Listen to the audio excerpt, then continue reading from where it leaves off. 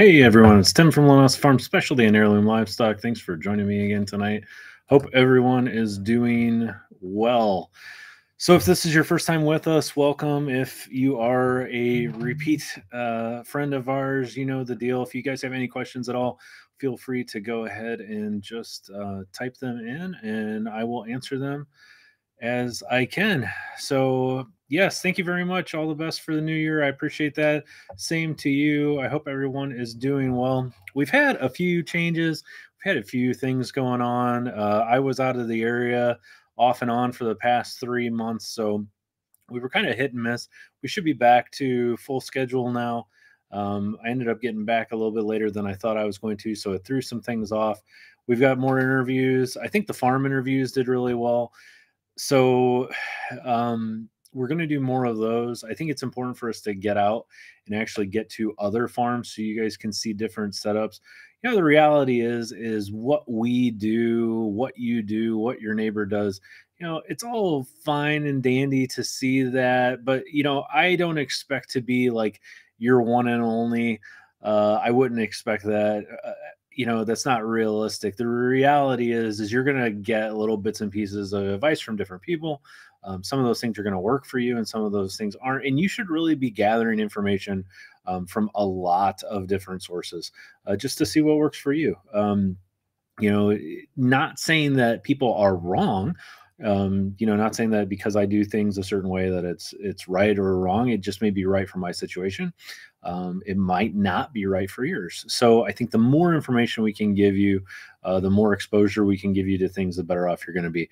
We're actually going to be hitting a show goat farm this weekend, which is really exciting. I've had a harder time getting goat people to talk to than I have sheep people. And I understand that it can be difficult because, we're doing lambing season right now. We just had our first run of lambs.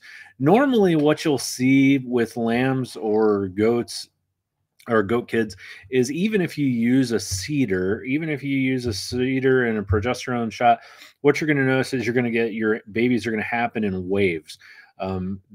Most of your ewes and does are going to be more clumped together. They are going to have their babies at a closer time, but they're going to go in kind of groups. So our first group, we normally see 3 groups. Let me back up there. So if you cedar, that is to say you're giving a suppository to a female, a progesterone suppository followed by a shot of PG600, it's going to cause them to cycle. And what's going to happen is some of those females are going to cycle right away, a few of them. The majority of them are going to cycle about a week later, and then you're going to have some stragglers. So generally speaking, not a rule of thumb, but generally speaking, we see about 3 distinct groups. We see a few early birds, we see the mass bulk of them go, and then we see a few stragglers that go behind it. So what's occurring is some of these ewes and does are ovulating immediately. Some of them are hitting on the second cycle. They're having their first cycle is kind of like a silent heat. Their second cycle is where they actually get bred. And then a few of them take a few times to get bred and they go at the end. So generally speaking, that's what we see. So we just saw our first group of ewes go. I think we had maybe 10 lambs, 10 to a dozen lambs. And then we'll see our second group go together, which will be a larger group. And then we'll have a few stragglers at the end. Generally speaking, that's the way that it goes. We did have an early bird. We had a range ewe from Montana that's kind of a longer, leggier ewe that had triplets in her. She just couldn't quite make it to term, and she went a little bit early. So we do have a few preemies. We have a few bottle babies. I have not grafted them. We did some shuttling around. We have grafted a few different babies to different moms this year, just to kind of help size them up a little bit more. For instance, the ewe that had triplets that were premature, one of the 3 was actually pretty good size. The problem was they actually weren't tall enough to actually reach mom, to nurse appropriately. And so what we did was we ended up grafting him to another mom that was a little bit shorter. They just so happened to be having babies at the same time. It was easy. We were able to match them up, and they were fine. And so he's happy and doing well. The other two are bottle babies. We may graft them to another mom later on, but for right now, I don't think I would necessarily trust them out on pasture or out in the dry lot with a mom right now. They're a little too frail and a little too small. So we're protecting them now. We don't bring them in the house. The only time we would bring these animals in the house is in an absolute emergency case where we're going to have to be giving medical care to them maybe every hour, every couple hours. These guys are staying outside. They live outside. They're used to the elements. We have them in a protected area in a barn, but they are outdoors, and they will go out into general population as soon as possible. And we'll talk about that more here in a minute. I want to catch up on some of our questions here. So what's the purpose of docking tails? So that is a great question. So why do we dock tails? Well, we don't dock all tails. Primarily, you will see tails docked in wool breeds. Hair breeds, we don't dock tails, generally speaking, unless you choose to do so. So the thought process behind docking tails, especially in the wool breeds, is twofold. First is we're doing it for a hygiene purpose. The wool itself, so we have to back up a little bit in time. And what was occurring for these animals that were being raised in large numbers and being raised out on pasture is the wool holds feces really, really well. So when this animal is pooping, if they get scours is a term we use in the industry for diarrhea. You may hear people use that term interchangeably, but if a wool lamb with a long tail gets scours or diarrhea, what tends to happen is that wool becomes soaked in that feces, and it sets the animal up for a interesting phenomenon that we refer to as fly strike. So what is fly strike? Fly strike is where an animal either gets blood or feces or just yick and yuck mixed in with their wool. It gets embedded in there, and flies come along and actually lay their eggs in that manure on that animal. As those eggs hatch, they turn into maggots, and those maggots begin to actually eat the animal. We refer to this as fly strike.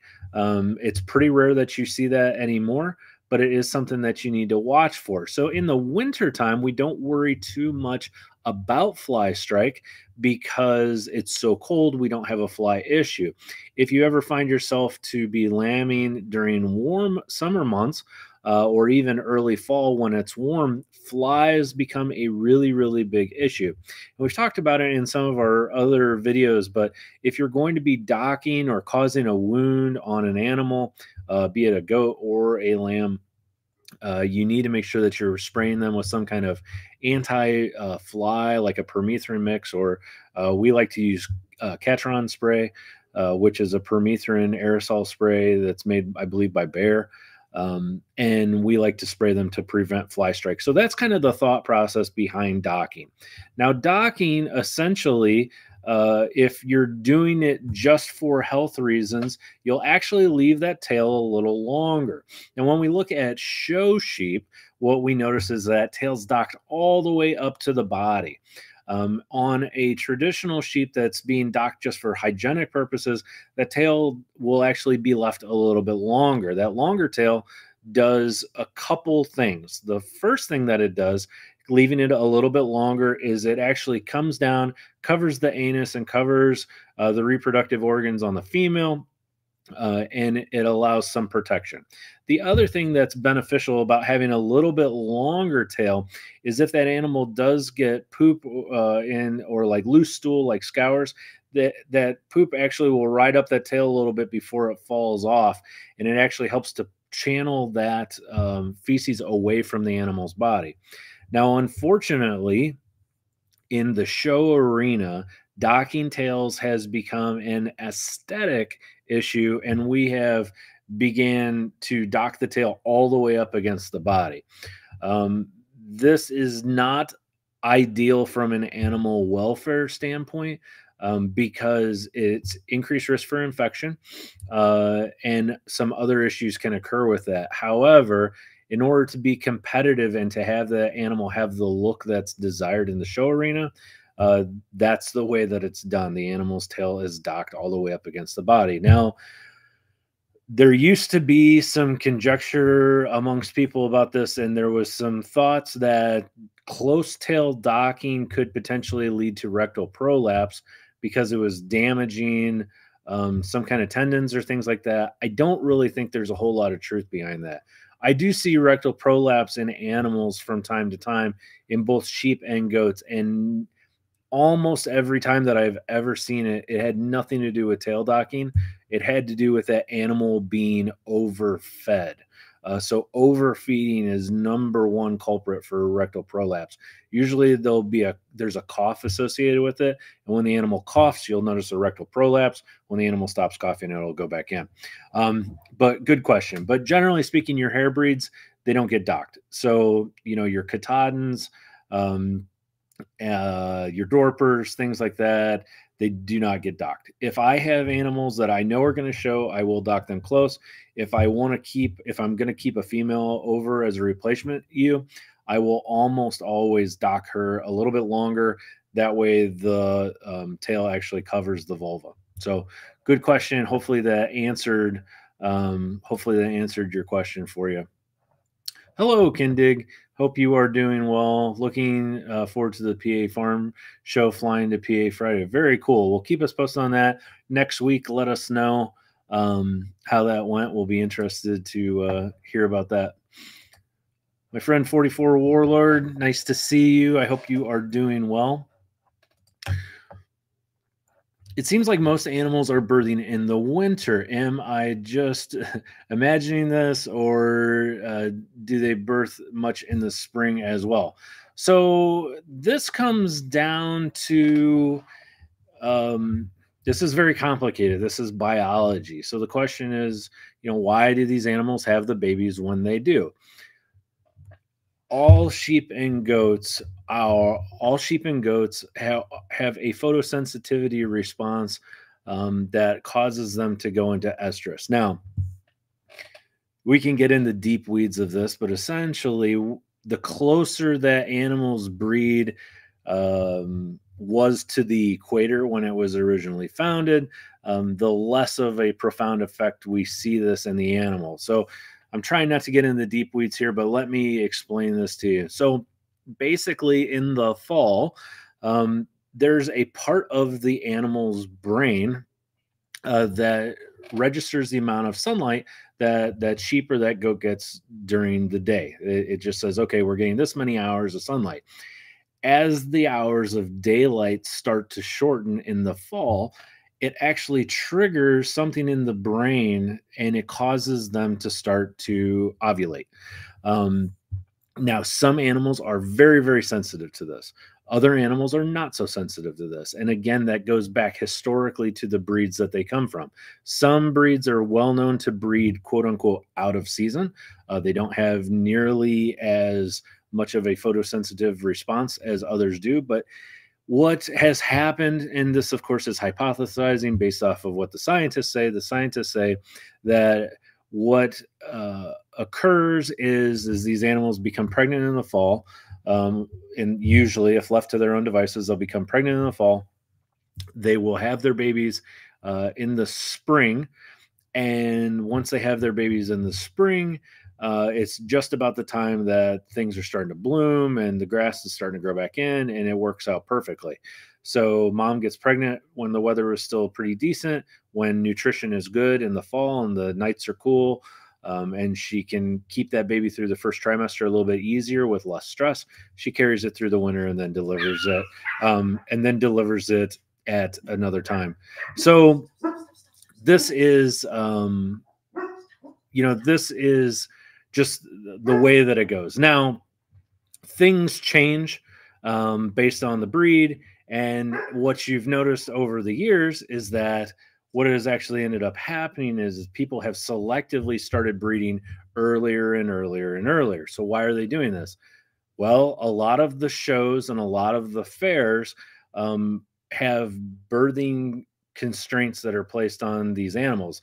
Dates of birth are placed on these animals. So, for instance, at a county fair in Indiana in July, the cutoff for these lambs was they had to be born by, we'll say, they couldn't be born before December 1st, or they couldn't be born before January 1st.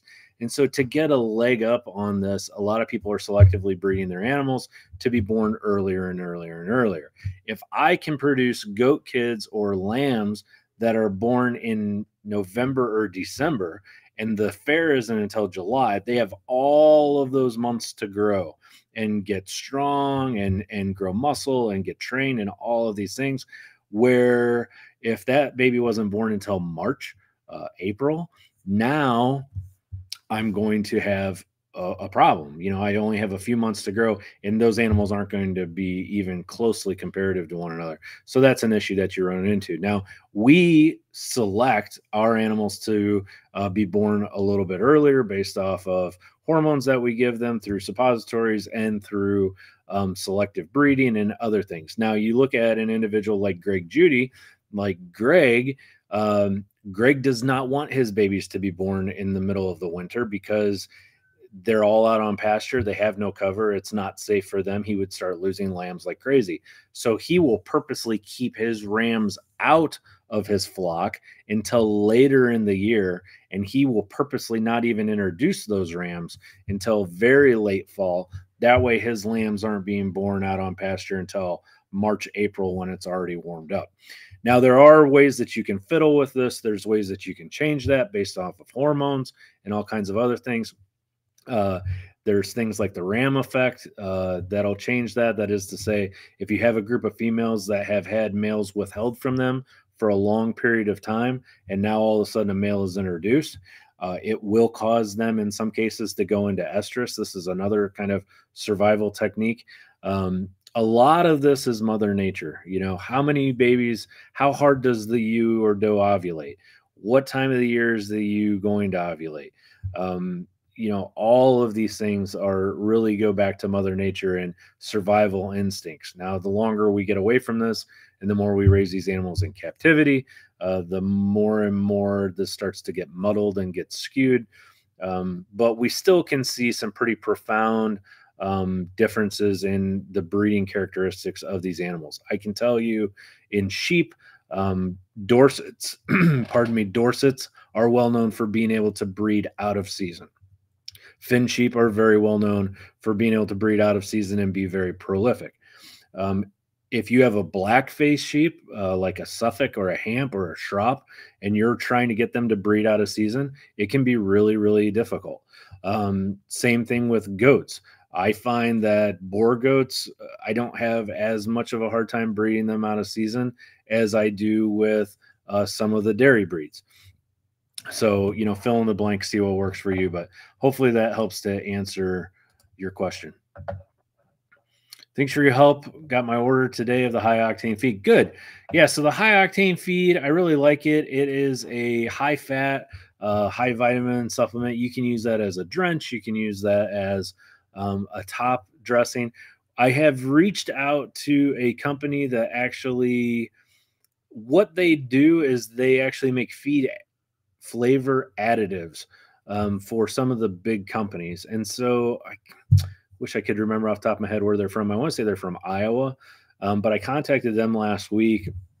And what they're going to be doing is they're putting together a green apple, I think a Granny Smith apple flavoring additive for feed that will be selling soon. Now, the bad news is that they only sell it in like these massive quantities.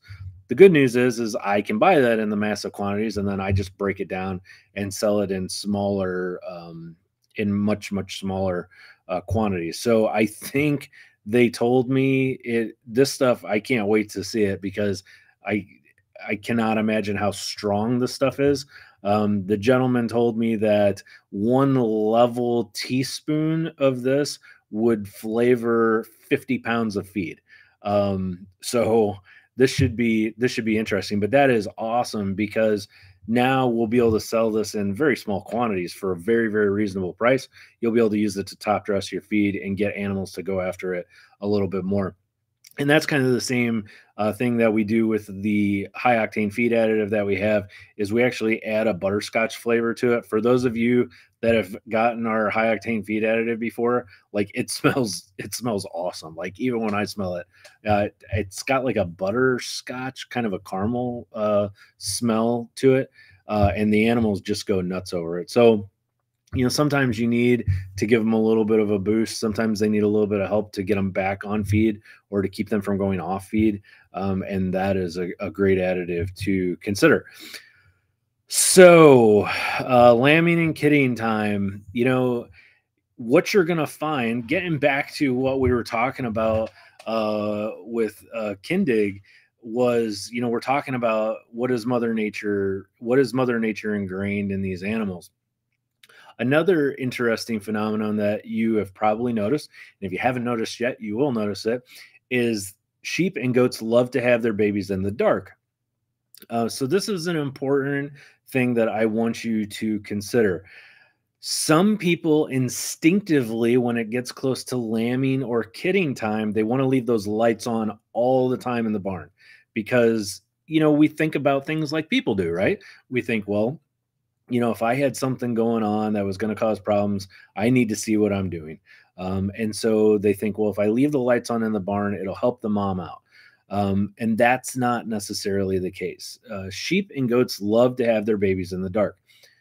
Generally speaking, you can't definitively nail down. I have come to find out, and I wholeheartely believe you cannot definitively nail down a darn thing about sheep and goats, other than they're going to eat, sleep, and poop and drink water. Other than that, like, you never know what they're going to do. They surprise me all the time, and so you got to be really cautious when you tell people things. But you guys are, I feel like we have a good rapport. You guys know that I'm pretty much an open book with these things, and so everything that I say, nothing is necessarily definitive, but generally speaking, sheep and goats love to have babies in the dark. And so what you're probably going to find is your sheep and goats, when they're starting to kid and lamb, are either going to have their babies just before sunrise or just after or at around sunset.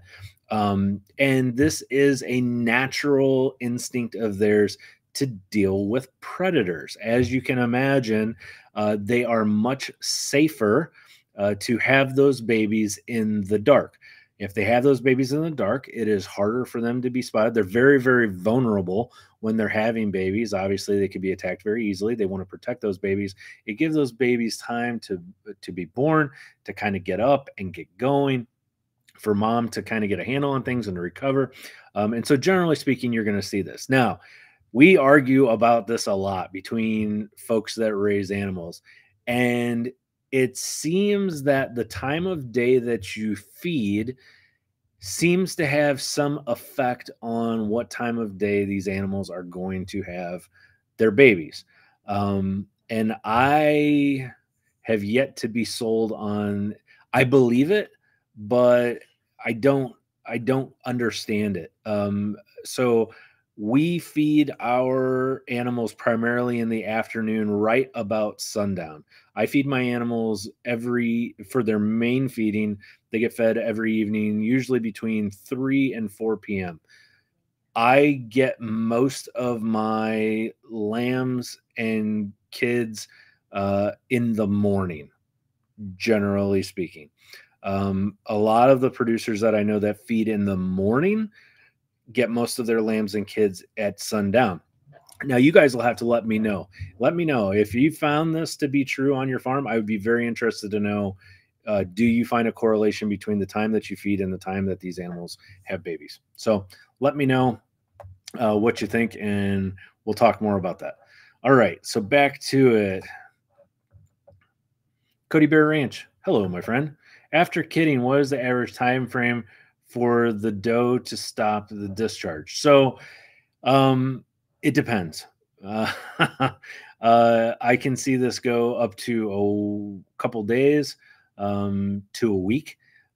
Discharge is normal for these moms, and it just depends on the animal and how things go. So what I have, Dr. Kennedy from Pipestone used to say that anytime that you have to pull an animal, anytime that your hand or fingers or anything get anywhere up near the birthing canal of that doe or ewe, he would always put in a tetracycline bolus afterwards. So you can buy tetracycline boluses. They're a tablet, tetracycline bolus tablet that they give for calf scours. And he would always put a tetracycline bolus inside the doe or the ewe. And that was just to help protect against any kind of infection. Now, when I was a kid, if a ewe or a doe had a retained placenta, we would actually go in and pull it. Now, the more common way to do that is they will not pull the placenta. If they have a hanging placenta or a retained placenta, they will give the tetracycline bolus. They will treat the ewe or the doe with some Pitocin or some oxytocin, which causes them to contract a little harder. And they will usually treat them with penicillin, and they just let them pass it. A lot of the folks now, a lot of the veterinarians are saying they don't ever go in there and pull it. But some discharge is very normal. This is that ewe or doe's body cleaning out remnants from what was in there during the pregnancy, any remaining bits of placenta or anything else, and kind of shedding that lining and getting things back into healthy working order. And this can take anywhere up to 2 weeks. If you notice any discharge, that is normal. If you start noticing heavy amounts of discharge, heavy amounts of blood, foul smelling discharge, anything like that, your best bet is always to contact your veterinarian and to see what they have to say about it. But I would say that this is a normal phenomenon. So I don't necessarily think you should lose any sleep over it if you see it, because you're going to see it. All right. Apple Blossom Boars. Hello. If you feed high protein 19% alfalfa hay to pregnant does, would you bother to feed them grain as well? Would they get enough from the hay alone, as we would like to feed less grain or none and just high quality hay instead? Any thoughts on that?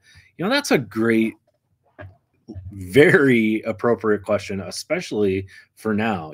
Grain prices are up so much. Diesel prices, what's going on in the economy, all of this is really, really pushing grain prices higher and higher. Now, when we talk about grain, that can mean lots of different things. So some grains you think of intuitively and other grains you don't. When we talk about grains, when it comes to sheep and goats and other animals, we're talking about a wide range of things. We're talking about soybeans. We're talking about corn. We're talking about oats. We're talking about all soybean hulls, all kinds of different things. Most of the products you buy in the big box store or at your feed mill are going to consist of corn and soybeans with some other additives in there. Soybeans are your primary source of protein in many cases. So soybeans are very, very high in protein. Now, if you live down south, you may run into other things that are used for protein. It depends on where you're from, but generally speaking, across the United States, we see soybeans that are used. The reason for that is soybeans are about 40% protein. To put that into perspective for you, corn is about 7%. Oats is about roughly 12%. And of course, not all things are created equally, but it is generally speaking. So the question that we get asked a lot is, if I'm feeding good quality hay, do I need to feed grain? And the answer to that is no, you don't need to feed grain if you have good quality hay. But for your insurance policies, the reality of it is the hay that you are feeding, you need to be cautious. And so you need to verify that it actually is the amount of protein that you think it is. You actually, no kidding, need to get it tested. You need to get it tested frequently, and you need to make sure that you're testing every batch that you get. Ideally, I would like you to get a large group of hay from the same person that was harvested at the same time from the same field, because you want to get consistency. The other thing that you need to watch out for, and we just made the video about this, where we talked a lot about pregnancy toxemia and hypocalcemia and things like that, is the calcium issue. Now, if you're feeding a high calcium forage mix that has something like, alfalfa in it that has lots and lots of calcium, it's not nearly as big of a deal. But if you're feeding a grass hay that maybe doesn't have very much calcium, you're setting your animals up for some calcium issues, which is going to be a huge problem that you don't want to deal with. Now, I always tell people this: if you're going to feed, I don't care if you feed just hay, I don't care if you feed hay and grain. We just went to Rick Adams' farm recently. Rick was feeding really bad quality roughage just to keep the rumen going, and was feeding really, really good quality grain. So you have every aspect in between. It is never an excuse to not keep an eye on the nutrition that these animals are getting. People tend to think that, oh, well, if I only feed grain, or if I only feed hay, then they're not going to get the nutrition they need and they can't get the medication they need. And that's not the case. There's good quality medicated free choice minerals that you can buy. So if you're going to feed just hay, that's great. As long as it's meeting your needs, that's perfectly fine. Just make sure that you supplement that hay with a good quality mineral supplement that's made for your species, be it a goat or be it a sheep. And you can get medicated. You can still give that animal decox. You can still give that animal the coccidia protection that it needs, and still just feed hay. You're just giving that to them in a different vehicle. And in this case, that vehicle is your mineral. So we sell medicated mineral online at Foundation Feed or at linessafarms.com. Basically, our whole website is just all in one now. Just go to linessafarms.com. Our store is on there, and other people do as well. So if I were you and you have access to this good quality hay, then I would say, heck yeah, feed that good quality hay. Let them eat that. Let them get that protein. Everything's great. You give them some mineral on the side. You choose if you want that mineral to be medicated, which I would recommend. You want to protect yourself against coccidia. You get yourself a good quality mineral that's medicated, and consider putting out some sodium bicarb too, some baking soda, free choice baking soda. I really think that is just a super cheap way to help keep rumen health going, protect against laminitis and all kinds of other issues. Here's the other caveat that I would say. So we talked about watching out for our calcium, making sure that they're getting enough calcium. We always want to make sure that we've got about a 2 to 2.5 to 1 calcium phosphorus ratio. The other thing that I really want you to watch out for when it comes to hay is mold. Very, very important for pregnant ewes and does. Make sure you're not feeding moldy hay. And then the last thing I would tell you is don't freak out and switch your feed. And this is a huge mistake that people make. And again, we go into these things with our best intentions, and then things kind of get out of hand, right? So sometimes what you'll see is people will feed their animals a certain way. They'll feed their ewes or their does a certain way. And then it gets right up to about the time that they start bagging out. And then they say, oh my God, I need to start feeding them extra, or I need to start feeding them this or feed them that. And they switch up that feed. They switch up that feed in that late third trimester, and they throw these ewes and does off feed. And what I mean is, if you've raised sheep or goats for a while, you know that anytime you introduce something new, it's like a learning process, right? Like someone will go after it, some will eat too much, others will go off feed and they won't eat anything. They'll kind of snub their noses at it. And then after a couple of days, it equalizes out. The problem that you can run into is that transition period of switching up feed in late gestation can trigger that pregnancy toxemia or that hypocalcemia.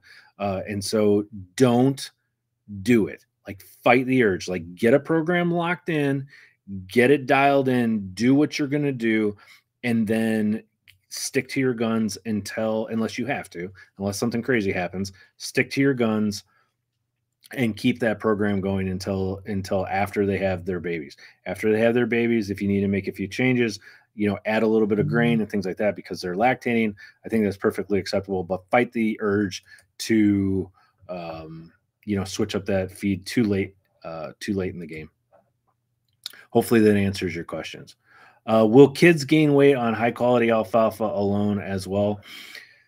Yeah, you're going to have to keep an eye on them. I think alfalfa, when you look at the pH of alfalfa alone, if you're getting like pure alfalfa, it's a little too hot. That is to say, it drops the pH a little bit too much, and you're going to get animals spilling their cud, and you're going to have issues with that as well. Are they going to grow well? Sure, yeah, they grow well if you have the right amount of protein in there and you're supplementing them with a mineral to where they're getting everything that they need. I think you could see pretty decent growth. Now, are you going to get the growth that you're going to get off of free choice creep feed? I don't think so. I would love to tell you yes, but historically, what I've seen, there's a reason that a lot of these producers are feeding free choice creep feed, high protein creep feed, from birth until weaning. And the reason for that is that it just makes them put on the pounds quicker. But again, in the state that we're in with the economy and everything else, you got to crunch those numbers. So years prior, I would tell you that, we always offered free choice creep feed from birth until weaning. And the thought process behind that was the creep feed itself was relatively inexpensive. They were putting on weight very fast. I could get an animal up to 50, 60 pounds live weight at weaning, immediately take them to the sale barn and be done with them. There was no holdover time, where if I was just feeding hay, even good quality hay, they tended to grow a little bit slower. And so then I'm going to have to hold them over a little bit after weaning, and it's just more time. So those numbers worked. Those numbers worked 2 years ago. Those numbers don't work right now. They may not work right now. I was crunching some numbers on some of our grains. We're up 40% over the last 2 years. So things are changing. We're changing the way that we're feeding. A lot of other people are changing the way that they're feeding, and that's fine. Again, just make sure that you're offering a complete balanced diet to these animals, and just make sure that you're giving them the nutrition that they need. And if it's not going to be through grain, then make sure they're getting it through the mineral. Are they going to grow as fast? Long answer I just gave you. Short answer is I think they're going to grow faster on free choice creep. But when you're crunching the numbers, just go with what makes sense for you and for your family and your farm.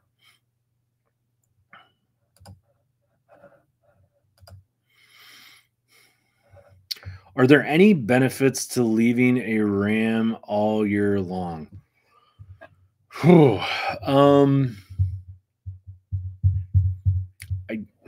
I don't know. I could go through a long list of reasons I think you shouldn't. But as far as the benefits of keeping a ram in, I suppose if I had 2 ewes or 2 does, let's say I had a very small farm and I just wanted to do this for fun and I had very limited space, I might consider keeping a male in with 2 females all year round.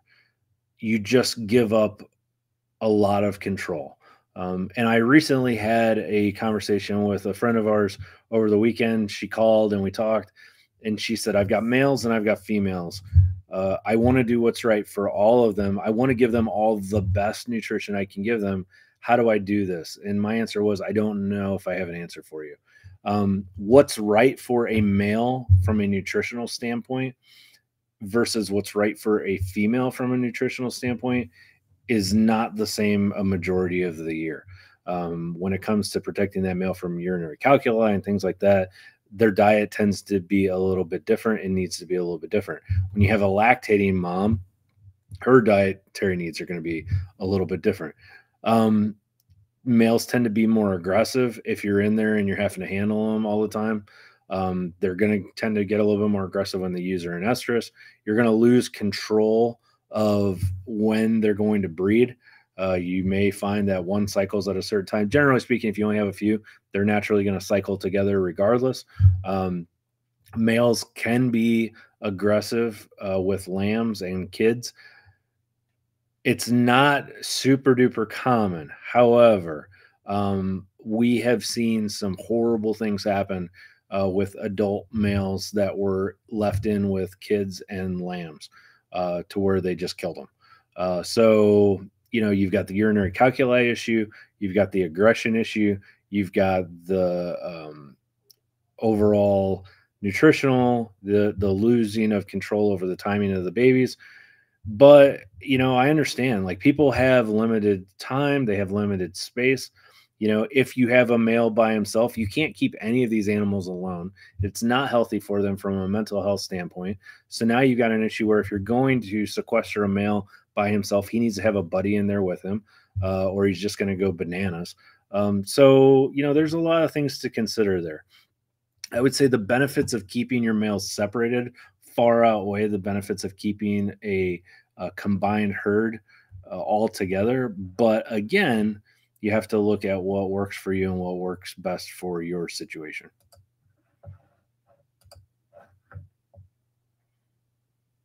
You said their main feeding is that to suggest that you feed more than once a day? Yes.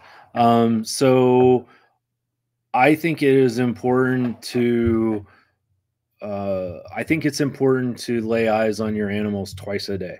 I think it's important to check on them at minimum sunrise and sunset. Now, you may not be an early bird, but if we're saying perfect world, best case scenario, if you're gonna find hurt animals, if you're gonna find babies, if you're gonna find problems, you're generally gonna notice it first thing in the morning, or you're gonna notice it in the evening. Just instinctively, that seems to be the way that it works, especially a lambing or kidding time, because the way that they're having their babies. You're going to want to go out and check on them twice a day.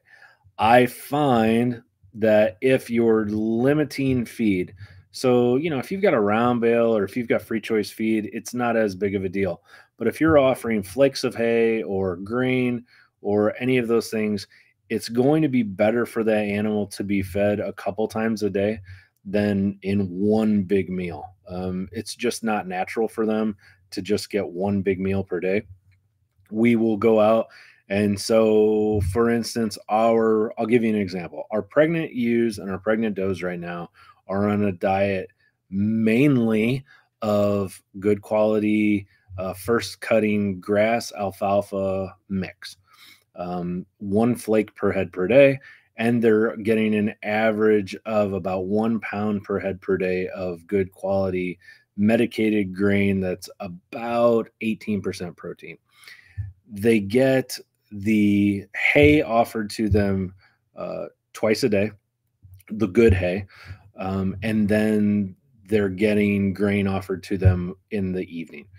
So we're giving them enough hay to kind of keep their rumen cooking and keep them cud chewing throughout the day, to where they're never really doing without that. And then we're giving them the grain once per day. You could split that up even more. It's all going to depend on your time. My main concern for you would be just consistency. If you are in a situation that you can only feed once per day, then I would beg you to just make sure that you feed them at the same time every day. It will help them out immensely. They'll be happier and healthier, and it tends to work a little bit better. I'm thinking about building some lambing jugs. From what I've seen, 4x5 jug seems to be the standard. What are your thoughts on the sizes? So when 44 Warlord is talking about a lambing jug, these are referred to in many different ways. You may hear them referred to as a kidding pen, a lambing jug, a kidding jug. What this is essentially a pen that is small enough for one mom and her babies to be in there together. So what's the thought process behind this? Well, There's some confusion about what a lambing jug or a kidding jug is and what it is not. The thought process behind it is we allow that ewe or that doe to have their babies out in a controlled general population. Maybe you've got all your pregnant moms together, they have their babies. Once they have their babies, once we'll use a ewe as an example. I have all my pregnant ewes that are together here on Linessa Farms. All of my pregnant ones are in a confined area together. They are actually not completely confined. They can get outside and get fresh air and then come back in when they want. Once that ewe has her babies, I will actually take that ewe and her babies and I will move her immediately into, once she's cleaned them off and they're up, I will move her and her babies into a lambing jug, a lambing pen. And these lambing pens can be anywhere from 4 foot by 5 foot to 5 foot by 8 foot. I think my lambing jugs are about 5 foot by 8 foot.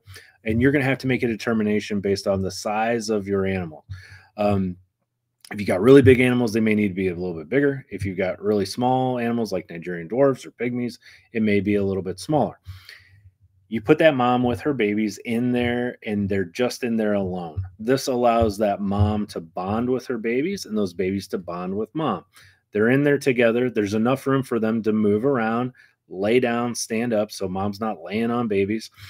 You've got food in there for mom. You've got water in there for mom with electrolytes. You're giving her a little bit extra nutrition that she doesn't have to fight for so she can stay healthy and take care of those animals. And it allows them to bond. They recognize each other. They bond. Mom gets used to their smell. They get used to mom's bleat, her buying or whatever she's doing, and vice versa. And that way, when we release them back out into general population, they know each other, they're comfortable with each other, and we know, we've confirmed that, no kidding, this mom is feeding her babies are doing good, they can fend for themselves, mom is healthy. And then we kick them back out into a pen area where all the moms are out there with their babies now. So we move from one area to the lambing jug to the other. So a couple problems and a couple mistakes that people make.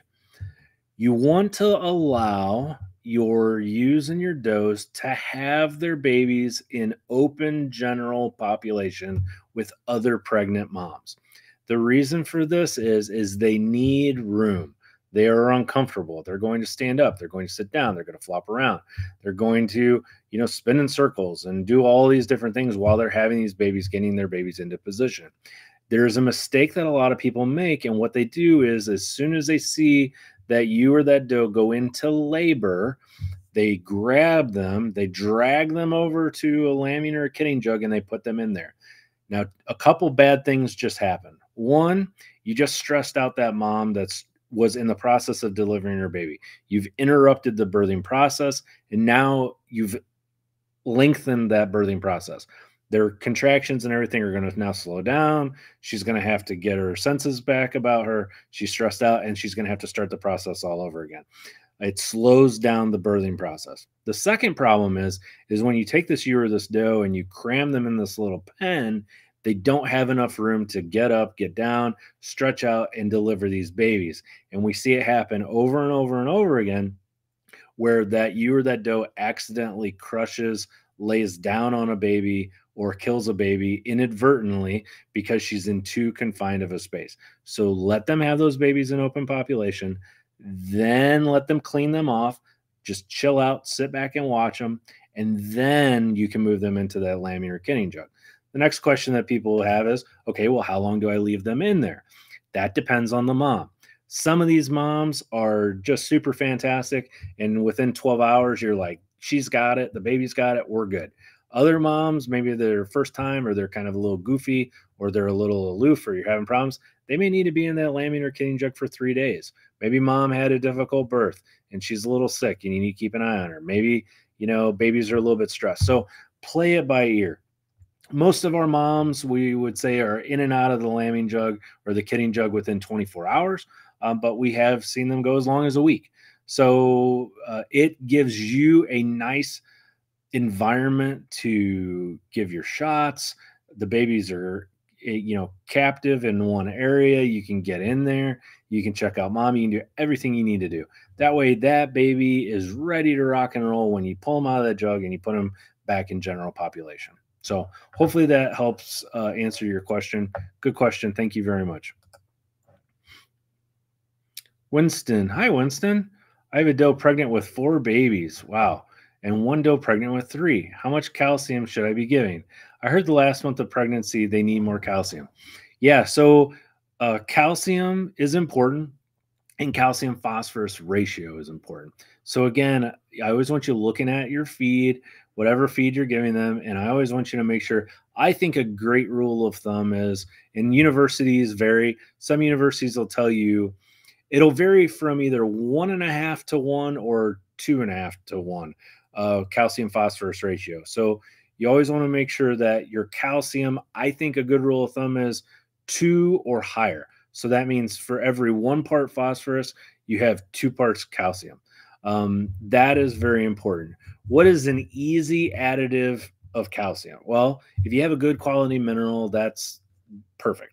A lot of the old timers, when I was a kid and we were mixing up grain, and I still do it today, I add crushed limestone to my feed. So I will add 10 pounds of crushed limestone for every ton of feed. So you can do the math on that. 10 pounds for every 2,000 pounds of feed. And that's crushed limestone. That's barn lime.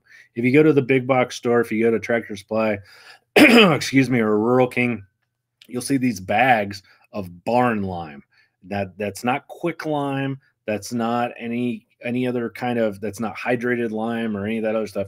It is just going to say barn lime. And if you look at the ingredients on there, what you're going to see is it is 99.99999% crushed powdered limestone. And if you look up what crushed powdered limestone is, it is like 98% calcium. That is what it is. And so if you're in doubt, you can always give more calcium within reason. You can simply add crushed limestone to your feed. That is a very, very inexpensive way to add it. Now, if I'm mixing up 50 pounds of feed in my mixer, I'll add like a half a cup of crushed limestone in there. And it just gets mixed in. It's powdery. You don't even see it. It just gets mixed right in with the feed, and it sticks to the feed, and you're good to go. Now, anytime I'm adding powder to my feed, it's pretty simple process. Any kind of mineral or powder or anything, I put my feed in my mixer. I make a well in it. I pour some molasses in there. I cover it up. I mix it up so all the feed is actually covered in molasses. Then I add my powder. I continue to mix it. All that powder sticks evenly to all the different feed pellets, and then I pour it out, and I know that they're getting an even amount. But when in doubt, you need to give more calcium. Watch that calcium phosphorus ratio, and that can be done just by reading labels on your feed or getting your hay tested. And then when in doubt, you can always add some crushed limestone to your feed to help give a little bit of a boost to that calcium ratio. So, and very, very important, because we want to help prevent things like hypocalcemia in our animals. So thank you for the question. All right. Next question. I feed them alfalfa, oats, barley, sunflower, and Timothy pellets. Okay. So what you would have to do is you would just have to, you'd have to look at the nutritional value of each one of those items. Google is your best friend in this case, and see what your calcium to phosphorus ratio is in that. If you needed to add more calcium to it, you should be adding some kind of a free choice mineral with vitamins, and make sure they have everything that they need. If you're getting a good free choice mineral that should have an adequate amount of calcium, you just have to be cautious, do your homework, and check that out. Okay.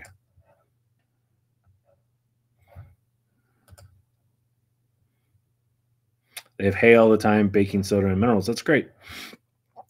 Be cautious of hay belly. We're going to talk about this soon, and I know we've talked about it a lot before, and you guys are pretty up to speed on this. What is hay belly?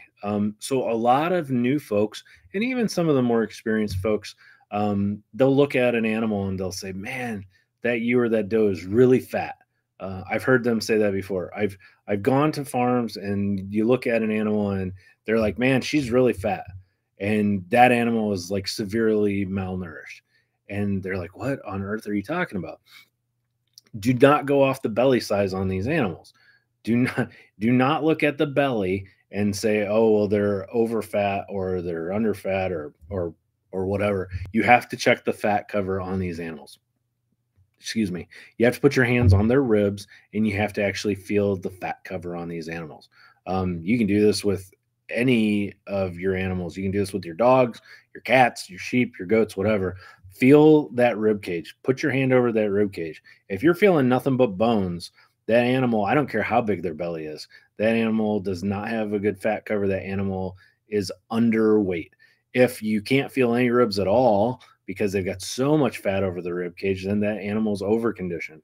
Over conditioning is a bad thing. We don't, over conditioning can be just as bad as being a little under conditioned. If I had to pick an animal to breed, as far as like in the fall putting my bucks or rams out there with them, I would take a slightly under conditioned ewe or doe any day of the week over a overweight, over conditioned ewe or doe. So don't get too hung up on how big the belly is. The reason I bring this up is a lot of times with free choice hay, I'm not necessarily a fan of free choice hay, but I get it. Like, trust me. Like, I understand that some of you, like, there's no way you can go out there every day and break down bales and feed everything. So I understand. So I'm not beating you up on that. But what I'll tell you is watch out for hay belly and make sure that you're not fooling yourself when it comes to body condition. And free choice hay will cause hay belly. It'll cause that bloating in the belly, and it can fool you by looking at them without actually putting your eyes on them. So, or putting your hands on them, excuse me. So hopefully that makes sense. All right. Do you sell medicated mineral that you can feed to the males and females, or would you have to buy different for each? If so, which would you prefer? So we carry at LinessaFarms.com, we carry Decox and we carry Bovatech. We actually are about ready to put Rumensin out there as well. All of these are coccidia medications. Now, we already have these broken down into 10-pound packs, and I've already done the math for you.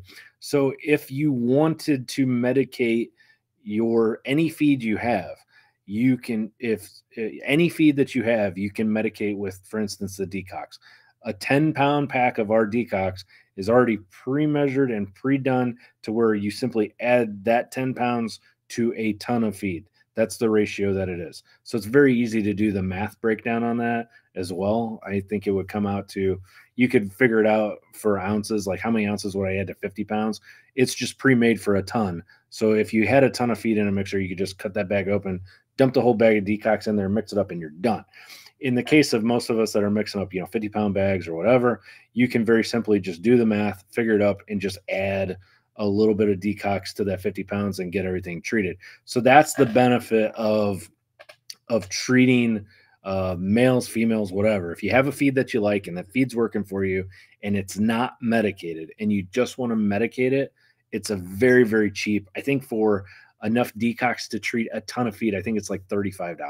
So very, very inexpensive. And for most of you, that's going to last you a long, long time.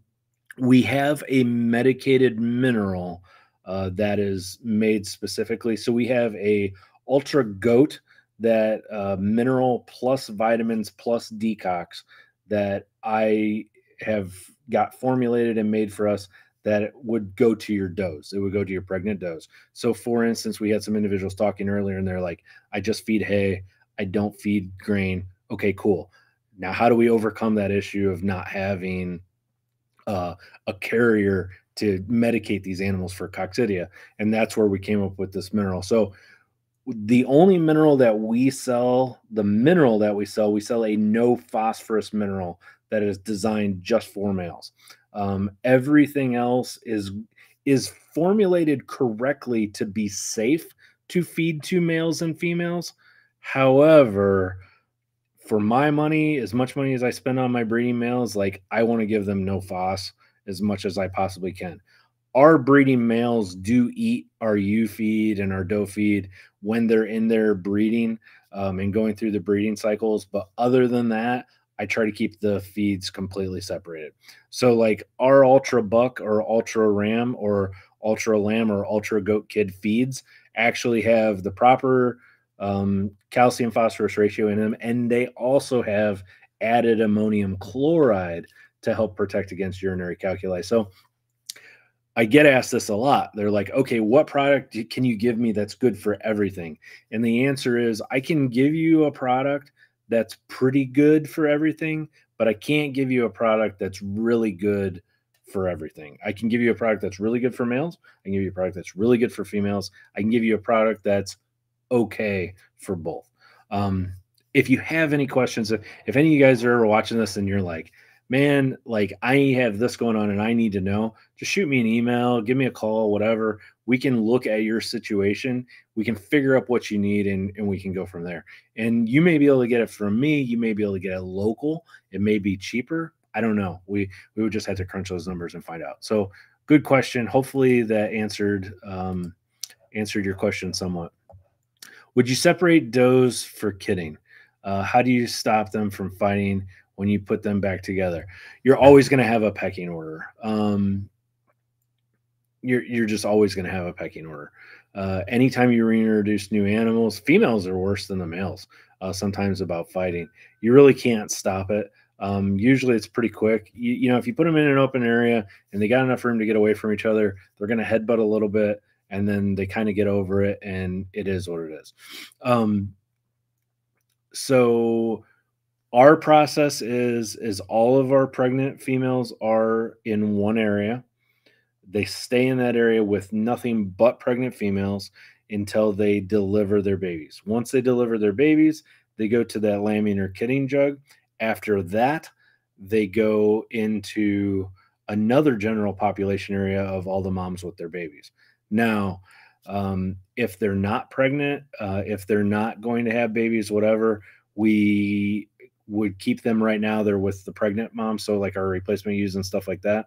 A lot of big farms that have the space to do so will keep their replacement ewes and does that are not pregnant and are not going to get pregnant in their own area and they get their own feed. You're just going to have to kind of figure that out. Why do we go through this process? Like, why do we keep our pregnant ones in one area, the lambing and kidding jug, and then our ones with babies in another? People are like, okay, well, why are you doing this? Why don't you just take them from pregnant to lambing jug and then throw them all back out in general population again? And I have an answer for you. Some of these babies, depending on the breed, are very, very aggressive. They're very, very aggressive nursers. They're always hungry. They'll just go up and steal milk from whoever they can. You will set yourself up for trouble if you take all your pregnant animals, put them together, go to the lambing jug, and then just go all right back to that general population. Because what's going to happen is those lambs and those kids, the aggressive ones, are actually going to go up and they're going to start trying to nurse on your ewes and does that are bagged out, that their milk is coming in, that have not yet had their babies. And they're going to irritate them. They're going to stress them out.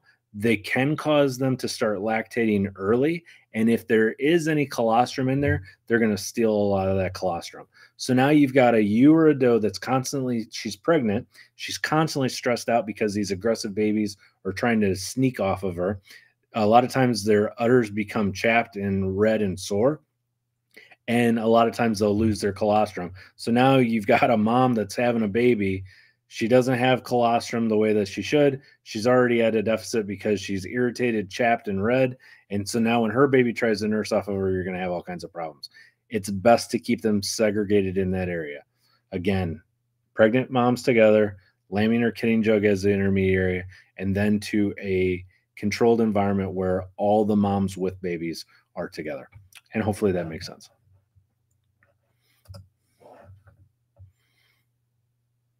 Two ewes and one ram, and that's okay. You know,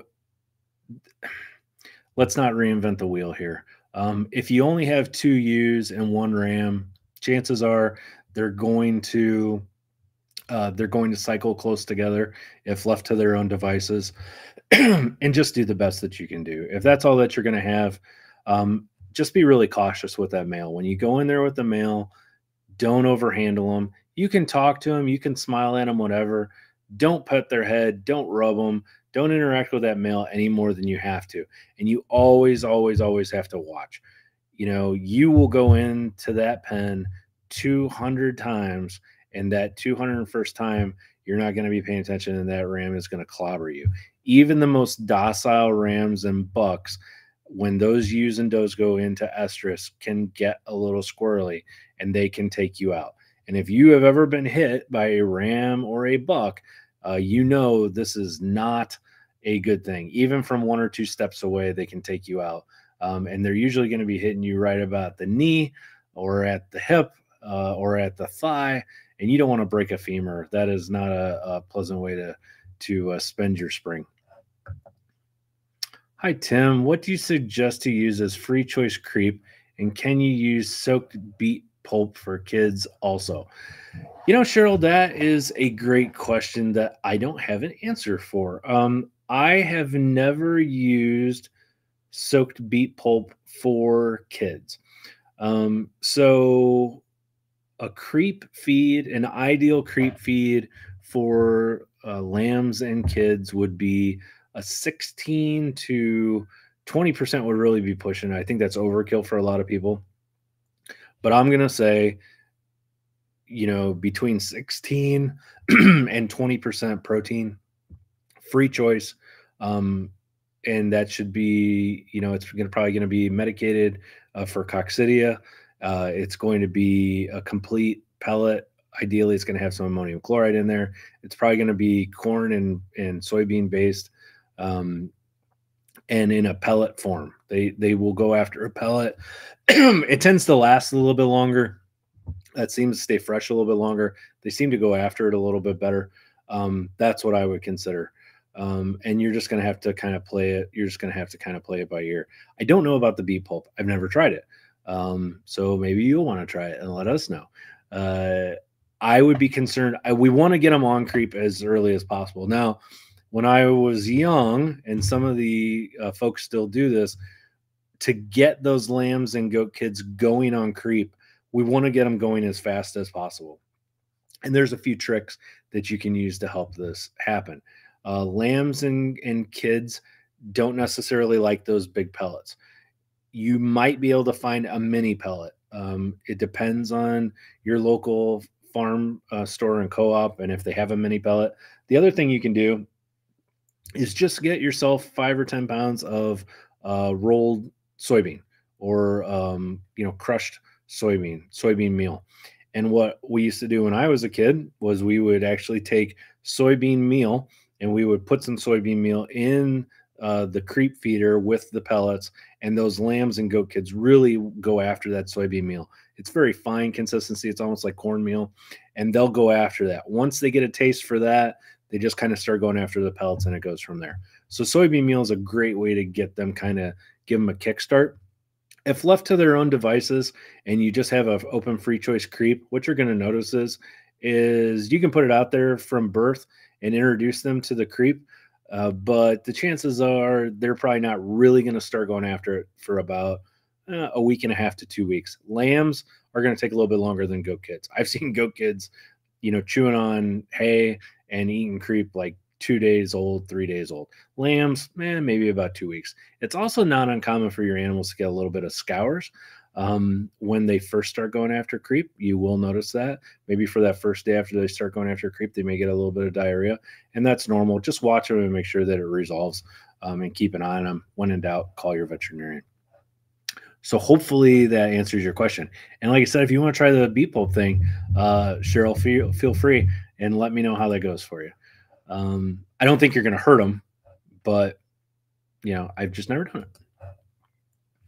it. Hi, Lee. When should I pull my ram out of my ewes? I think they're all bred for April, early May lambing. When I pull him, is it a must that he has a companion? And does it need to be a female? So these are a lot of great questions, Lee. So I like to leave my males in there as long as possible, as long as they're behaving themselves. I like to leave them in there as long as possible. So the reason for that is I want to make sure that everyone is pregnant. What you'll generally notice, and again, we're talking generalities here, is when the ewes or does get really close to having their baby. They will lose their mucus plug. They'll maybe start to get some discharge, things like that. And it seems like it confuses the males in some cases. What we'll see is if you have a male that's been left in with pregnant ewes or does, um, about a week out from lambing or kidding, you'll notice that that Fleshman's response, where they're curling up their lip. You'll notice the aggressiveness. They may start getting aggressive again. They may start trying to mount those ewes or does again. They may start ramming them and things like that. I think that's waiting a little bit too long. I think that keeping your male in there with them until you see them start to bag out, because normally if they're starting to bag out ever so slightly to where you're like, oh yeah, I think that's a great time to pull them. I think waiting until they're really close to having the babies, I think that's a little bit too long. Keeping these animals in groups is important for their mental health. These are herd or pack animals. They're used to traveling together, and mental health wise, they do not do well by themselves. They become depressed, they become destructive, they go off of feed, they become mean and all kinds of other problems. So keeping them in with a buddy is important. You don't have to keep them in with a male or with a female. I think the males do a little bit better if you keep them in with what's called a sacrificial ewe or a sacrificial doe, where they have a lady friend in there with them. But we keep all of our males together, and that's a whole nother story about how to successfully do that. We've kept males in with wethers, as long as they have a buddy. We've kept rams in with goats. We've done all kinds of things. We've kept sheep in with mini cows. It just depends. So our males go in with our mini cows, but they all go in together. So they need a buddy. I think that's very important from an animal welfare standpoint. And I think it's better for them in the long run. But again, they start to bag out, start to show a little bit. Good time for you to go ahead and pull them and get them out of there.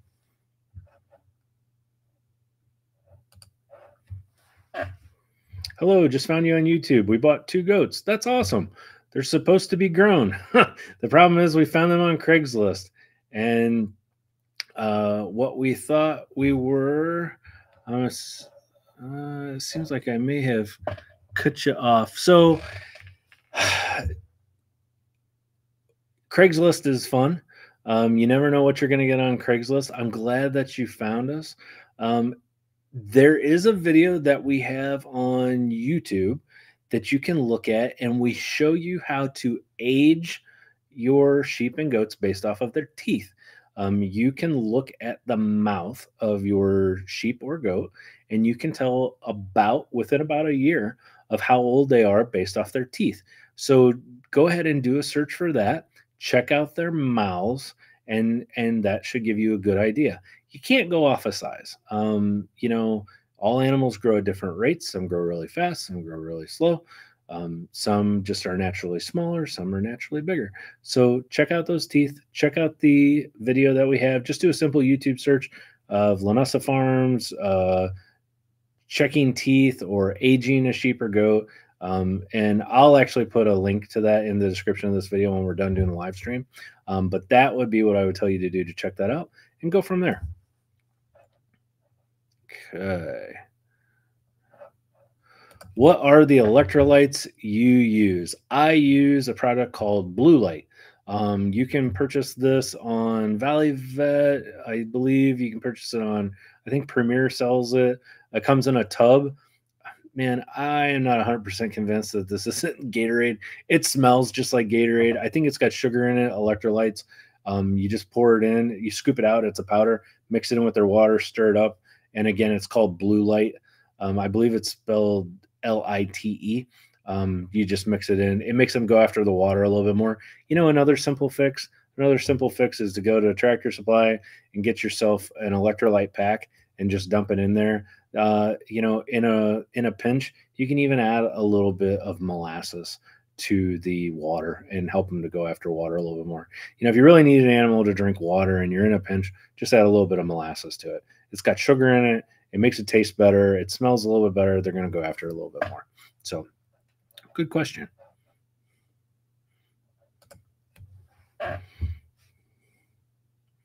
We bought warmer that is like grain, supposed to give 1/10 of a bag per 100 pounds of body weight. This is our first time with goats. Please help us get them healthy. Yeah, not a problem. The good news is there's a couple of resources that you can do. You can check out our YouTube videos. That's a great way to do it. You can hang out here on our live stream. The other thing you can do is we have a Facebook group. It's called Linessa Farms Tack Box. You can just go on Facebook and you can ask questions till you're blue in the face on there.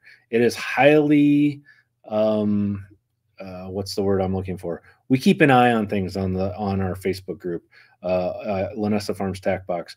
If there's like bullies on there, if there's spam, whatever, we just get rid of people. So it is a safe place for you to ask questions and get answers and learn things. And there's always people on there that are very, very happy to help you out. And you don't have to worry about getting like beat up by people calling you names or calling you dumb or saying dumb stuff. We just get rid of them if they do that. It's a safe place for you to learn. Just go to Facebook and do search in groups for Linessa Farms Tack Box. I started doing blogs that you can check out. You can just, again, go to www.linessafarms.com, click on blogs, and as we're posting things on the Facebook group, I'm writing these articles for you to refer back to as well. Just trying to give you guys as much information as we can. Not a problem. Don't stress out. None of this stuff is rocket science. I'm learning new stuff every day. So is everybody else. We're just a nice little community of people that get together. Very low key, very low stress. I am 100% convinced you can find all the information that you need to find. Check out our videos on worming. Check our videos on the trifecta method of worming. You'll be fine. Just watch as much as, read as much as you can get your hands on, look at as much as you can get your hands on. The main thing is make sure that you're getting good quality information. Be very cautious. There are lots of people out there that have no problem whatsoever giving you bad advice. And you got to be careful. So, university studies, I know Maryland small ruminant, there's tons of different websites and universities that post online that you can get great information. So make sure that you check out our videos and hop on the group and let us know if you have any questions. Hi from Australia. Hey, Peter, it's nice to see you. I hope you guys are doing well. I hope you're enjoying. I know we had a friend in Australia that said that they were doing good. The weather was nice, so we're super jealous. We hope you're doing well, and thank you very much for joining us. I really appreciate it. Will sheep be okay if free grazing on oats that have yet to grain? Not enough information for me to know to give you a good answer, and I don't have any experience with this at all. I can tell you that there's probably no way that they're going to get all of their nutritional needs met just by free ranging oats. Oats and all grains go through different phases of development where their protein and fiber content changes drastically in a very, very short window of time. So, there's different stages of oats and other grains. We call it early boot stage, milk stage, boot stage. There's lots of different phases it goes through. And so when we bale these things like oats and things like that, there's a very small window of time that we want to hit it and get it when it's just right. And a lot of these grasses and legumes are that way. Alfalfa is that way, clover is that way. So it's very difficult for me to tell you because you're going to have different nutritional value based off of where that forage is and those grains are in their stage of development. You will go really high protein and then very quickly that protein will start to degrade over time. All of that protein, things start to degrade, things start to change to starches. You start losing, you get sun bleaching and other things. So it's very, very difficult for me to tell you if it would be okay. I can tell you without a doubt, it is not 100% balanced to be all that they would need. Um, so without a doubt, you're going to have to add some kind of mineral kind of supplementation to them to make sure that they're getting what they need. But that's a fair question and a good question. So thank you. What do you recommend when your sheep has a swollen jaw?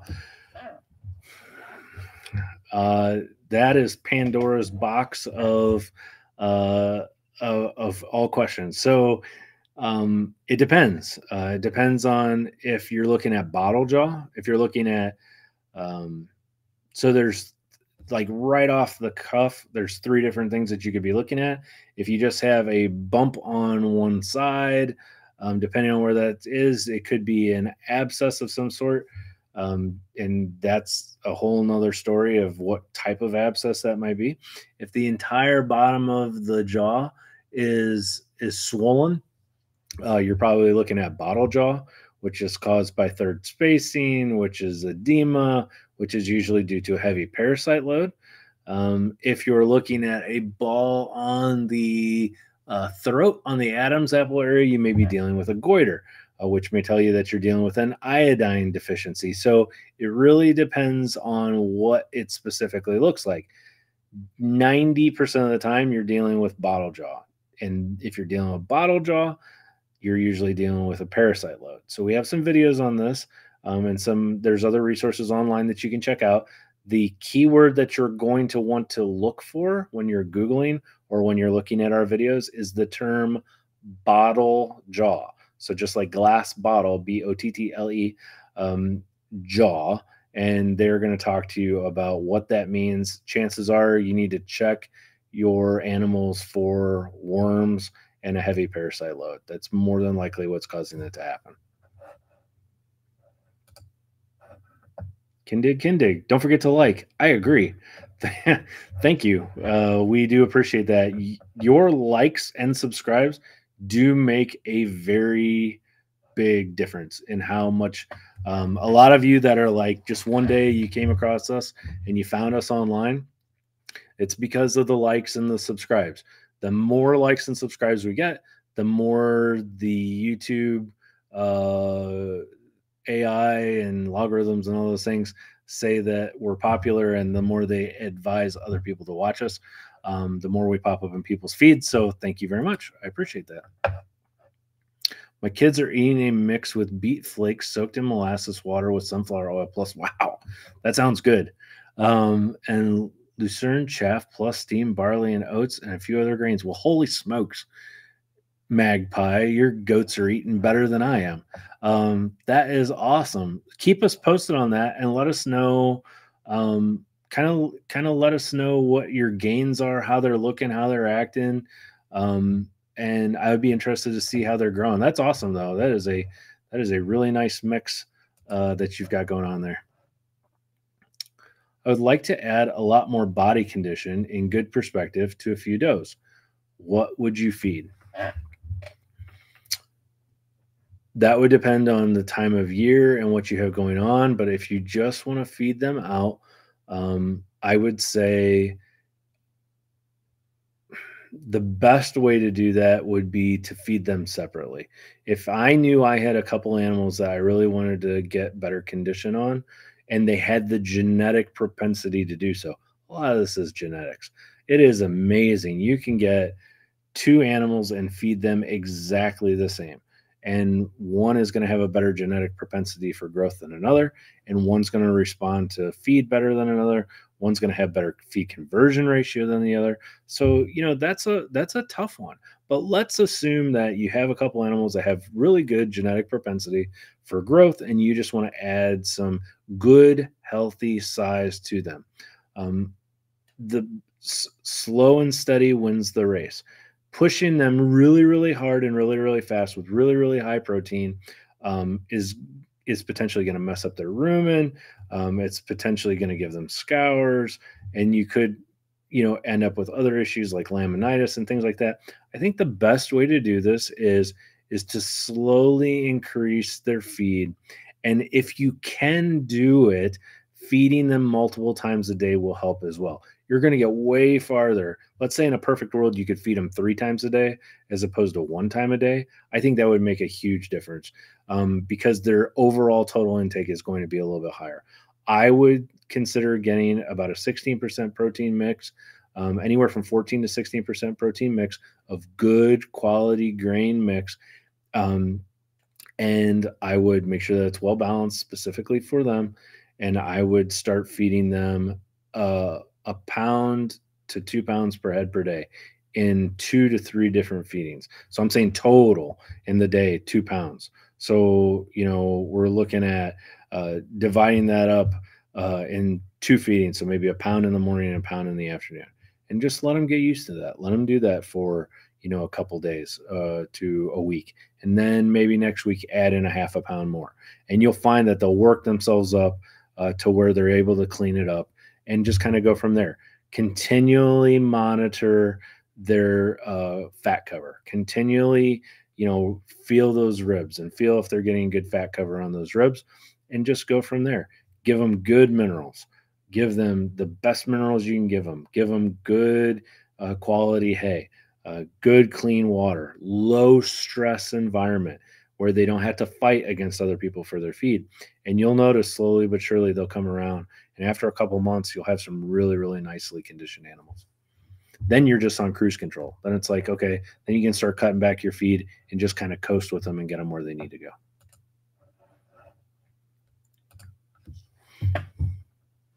Our 2 goats were from Craigslist, 2 hours away, and became a rescue mission.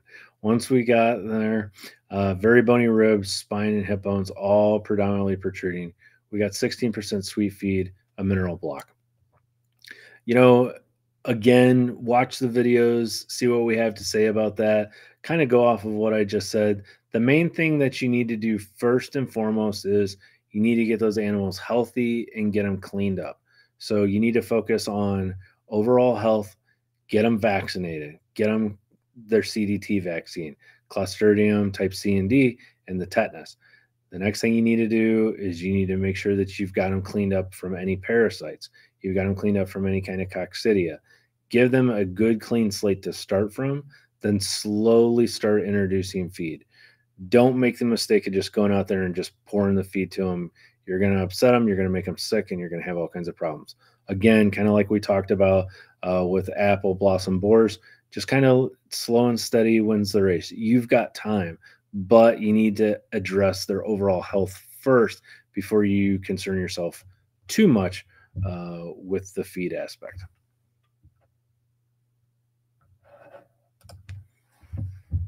Well, hey, Lynn, I haven't heard from you in a while. I hope you're doing well. Where do you get roasted soybeans? I've been wanting to add this to our show goats, but I can't find it around here. North Georgia area. Oof, I don't know. We sell it on Foundation Feed or on LinessaFarms.com. You can get that from us. If you wanted to buy in bulk, I can probably work something out with you to get it. I can also ask some questions to see where we can get it. The best thing that you guys can do is go to your local feed mill or go to your local co-op or call your local, like find a big sheep or goat guy or gal in your area and just call them and be like, hey, where's the best place? And most people will help you. Most people will tell you. But grain co-ops, things like that are a good place to start. You can always contact me too. Send me an email at customerservice@linessafarms.com, and I'll work with you to help you get what you need.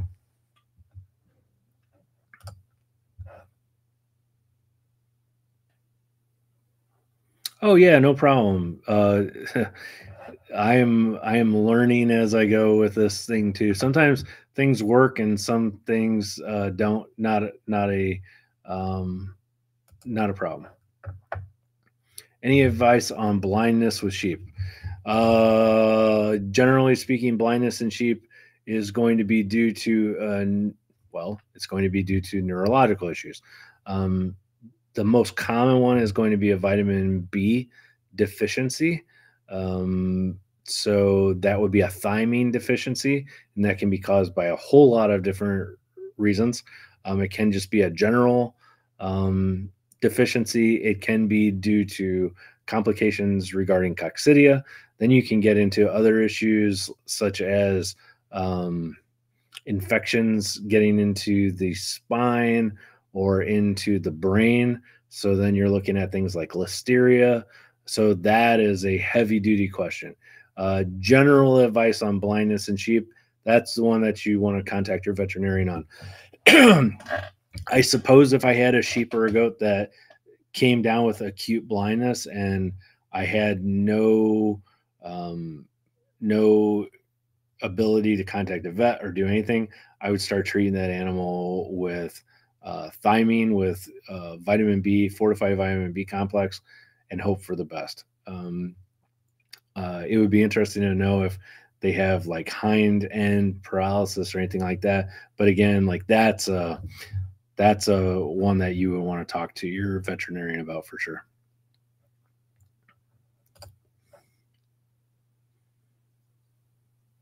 Yes, you can. Telltale. So they say, can I technically deworm my does even though they were 2 months pregnant? Yep. And then I know about valbazin. So they're just saying, hey, I know I'm not supposed to give valbazin to pregnant animals. So yeah, if you can work with your veterinarian to find something safe, I think Safeguard is a decent option. I think Dectomax is a decent option. But again, you're always rolling the dice when you start treating pregnant animals with medications, because anything that you're going to do that's going to cause stress can cause problems. These are second round of kids, much more stocky and fleshy. They don't eat much, but it's made a world of difference. Yeah. So, a ton of feed versus the right feed. Like, what's better? It's no different than us and our kids, right? Like, highly fortified, good quality feeds are important, more so than just feeding a lot of junk. So be cautious and keep that in mind. All right. Yay, I caught up. Thank you all for your questions tonight. I really appreciate all of you and what you do to help out our channel. We have new videos coming out all the time. Make sure that you check out our videos at linessafarms.com. Make sure you check out our blogs. If you're not a member of our Facebook group yet, please feel free to join. If you know anyone you would like me to interview, if you think that you would like to interview with me and talk about things, or if you have a favorite producer or someone in your area that you think would be great for us to interview and share with other people, let us know. Contact me, send me an email at customerservice@linessafarms.com and talk to me, let me know, and I will reach out to them and we can do an interview. We can have them as a guest on here. So again, pleasure talking to all of you. I hope your new year is off to a fantastic start, and I will be talking to you all again very soon. So I am Tim from Linessa Farms, specialty in heirloom livestock. Thanks for joining me again today, and I look forward to seeing all of you again next time.